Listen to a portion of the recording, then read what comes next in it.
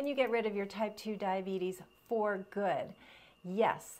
And we've known this for quite some time, but I wanted today to go over the research by Dr. Roy Taylor, who's also written a book on the subject. But it's important to understand because we have a bit of a fixed idea of how we get diabetes. And historically we thought, well, we eat a lot of sugar, we eat a lot of glucose, and the poor pancreas, in trying to produce insulin to deal with this glucose, just finally gets tired. And so it can't respond to the glucose coming in. That's called insulin resistance, and then we have diabetes. So what Dr. Taylor looked at was he saw a correlation between people with type 2 diabetes and the fact that they had fatty livers. And so we know this is the case. So fatty liver disease is seen with people, well, not just with type 2 diabetes, but also with heart disease. So the liver gets infiltrated with fat, and due to that, it can't work as well. And he also saw that the pancreas got infiltrated with fat. So we had fatty liver and we had fatty pancreas.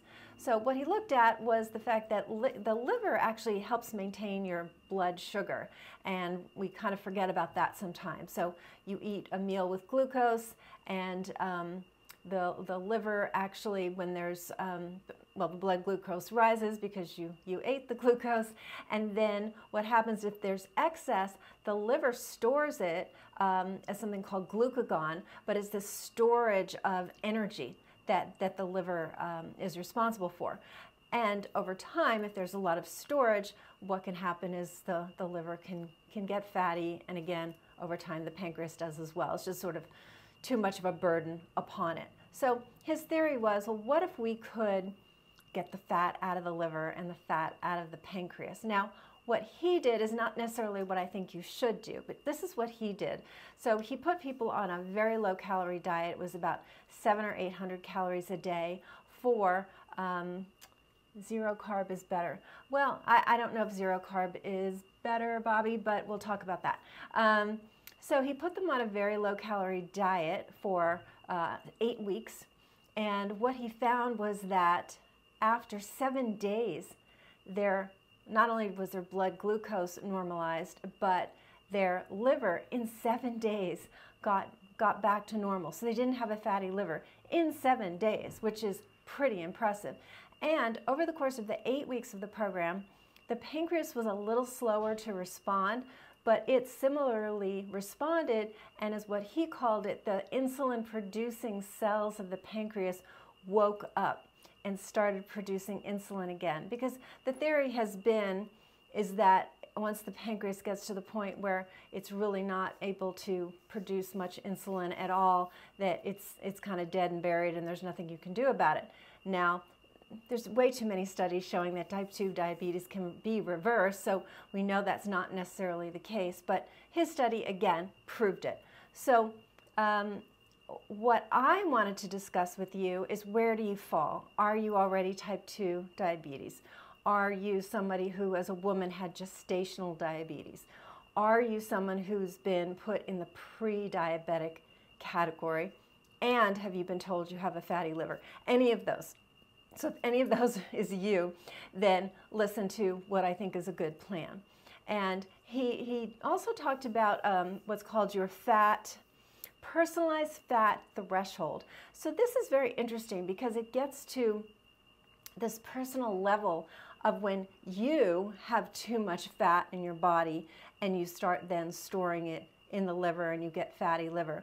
There are people that you can look at and they seem quite overweight and they don't have a fatty liver. So you could call them lucky, that their personal fat threshold is higher. So they can hold more body fat before they get into this category of fatty liver, and then leading to type 2 diabetes and probably cardiac disease as well. You can also see people who, on the face of just looking at them, don't look overweight.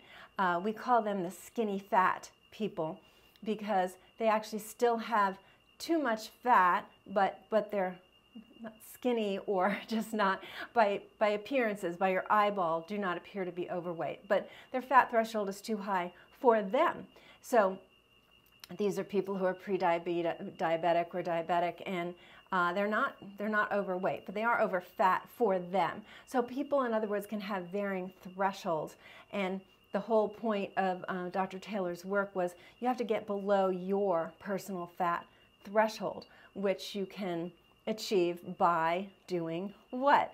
So he did this dramatic diet, and then after 8 weeks, when they got below their personal fat threshold and their pancreas woke up and their liver wasn't a fatty liver anymore, then he was just having them watch their weight. That's a slippery slope, I think, because you really want to find something where you can maintain below your personal fat threshold a lifestyle that you enjoy, you can maintain, and you're not just sort of waiting for how much longer do I have to do this before I can stop. So let's talk about some basics. Refined sugar is never anybody's friend, so you might as well take that very low to no. 12 grams is my threshold per day. I don't want my patients to go over 12 grams per day. Less is great. Alcohol, you want to keep that very low, if not eliminated. So a social drink once a week or so is fine. You really don't want it more than that. Sorry. Refined carbohydrates. So this is not zero carb, Bobby, who talked earlier. This is simple carbohydrates. So remember, the simple carbohydrates are refined grains. They're also desserts. They're these highly processed, and it can be highly processed with rice starch, potato starch. It can be white flour. I hate to just pick on white because I once had a child say to me, but what about cauliflower? Cauliflower's white. I'm like, oh, you're right. You're so smart. But these refined grains that are processed are not your friend because they're going to really spike that blood glucose, and they're going to put more stress on the liver to hold on to more of this glucagon, and then over time the liver gets infiltrated again with fat, and then that shifts to the pancreas as well. So what do we have? We have sugar, we have alcohol, we have refined grains, and then we're going to add highly processed foods to that mix as well. What about the protein side of things? We don't want processed meats like salami, bologna, pastrami. These are meats that are not only high in saturated fat, but the chemicals in them are known to, they're in the carcinogenic category. So these are not your friend, and anything that's that inflammatory is going to put a lot of stress on your overall system, including your liver. So we don't want to do that. When it comes to saturated fat, like red meat, coconut oil, palm oil, a little bit in eggs. Eggs don't have that much, but the fatty meats like beef and pork, you want to keep that less than about 7% of your total calories. So you got to do a little math. You got to look at how much you eat. Every gram of fat is 9 calories. So, you know, you can do a little bit of math and a little bit of an estimate and see basically where you fall. Because as soon as you get above that 7-8%, you're moving into the risk for heart disease and stroke, and you don't want to do that, obviously. Now, with other fats, we're looking at monounsaturated fats, polyunsaturated fats, and I've been going over these a lot, but quickly, we've got olive oil, we've got avocados in the monounsaturated. In the polyunsaturated, we've got flax seeds and chia seeds and walnuts and fatty fish. So you can look these up. These are your good fats, which are not going to make you fat. They're not going to get you in trouble. Fats are very satisfying, you know, so the satiety factor of fats is very high. They make your tummy feel full, and you're satisfied, and you're not looking for the simple carbs and the sugar. So what did I leave out? So we did all of that. Let me see what else.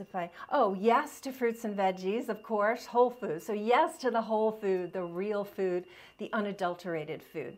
I'll have to answer that a little bit later. That's a long question, but I will see it. And let's see, no processed meats. So yes to veggies, fresh fruit, beans, legumes, the real whole food. Now, if you say beans, oh my gosh, I can't do beans. They give me too much gas. Realize a couple things. One, it might be that you just don't have the enzymes, and so you need to build those up. But you can start with very small amounts of beans or legumes like lentils, and then slowly build your way up, and your body will accommodate to them, and they're great sources of protein. The one thing I wanted to end with was something called compensatory eating. This is what Dr. Taylor brought up when he was asked about exercise. And his answer might surprise you a little bit, because somebody's like, well, what about exercise? And he said, well, do whatever you've been doing, but I didn't recommend that anybody start an exercise program at the time of really trying to get their weight down, okay? And so where he was coming from, and you just have to see if this is true for you, because I exercise 5 to 6 days a week, and I don't have this issue, but it's more of a mindset than it is something you're stuck with.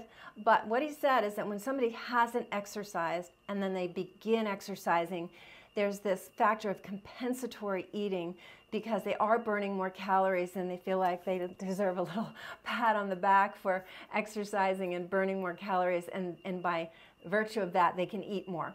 So if you can get that out of your head, that you don't need to eat more by exercising, and quite sedentary. Yeah, so it's true. A lot of us are sedentary. A lot of us are sitting all day. So that was a good question. To finish up on the exercise, it's very important that we exercise. And I think if you can, you can start walking. You want to do some resistance training, especially as you get older.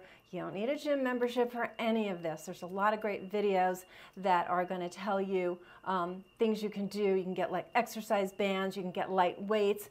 You can do step-ups. You can create all this stuff at home, honestly, and get some really good overall exercise for yourself, because we are all too sedentary and it's not doing us any good. Just keep in mind that if you're really trying to reverse your diabetes, the compensatory eating factor is something you're going to have to look out for, so you're not increasing your calories by virtue of exercise. So this is exciting work. We've known that type 2 diabetes is reversible, but we just definitely had that concept of too much sugar, and that was wearing out the pancreas. But this is getting into this fat content of overwhelming the liver and the pancreas with fatty infiltration, which can come from a combination of factors, not just eating simple sugar. So that's exciting. There's so much that we can do to reverse this disease, which is a major killer of Americans. It's a horrible disease to suffer with, and it's reversible. So if you find yourself in this category, you want some help to reverse your diabetes, definitely reach out to my team. That's why we're here. If you like the content, please give it a thumbs up and subscribe so more people can see it.